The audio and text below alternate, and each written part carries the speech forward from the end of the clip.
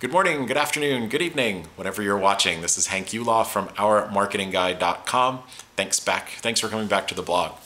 We have spoken quite a bit here about using current events in your marketing, current event marketing. There's an event coming up very soon that's an anniversary that you can tie into your marketing. In 1994, in January, was the Northridge Earthquake. So coming up in January of 2014, there's going to be a lot of things in the news talking about being prepared in your business, being prepared in your home, and getting ready for the next one.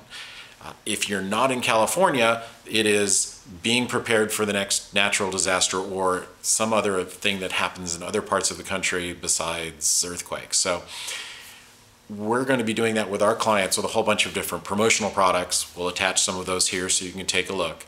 But other than that, you can market your business. Get involved in some of the educational things that are going on in your community. Hold events at your business that talk about being prepared for disaster. Invite your clients. This way they know that you are the ones that care about them and they think positively about you, which is one of the main things to do in your marketing. So there's some ideas. If you need some help, give us a call or fill out the form that's attached and we'll talk about it. I'm Hank Yuloff from ourmarketingguide.com. See you soon.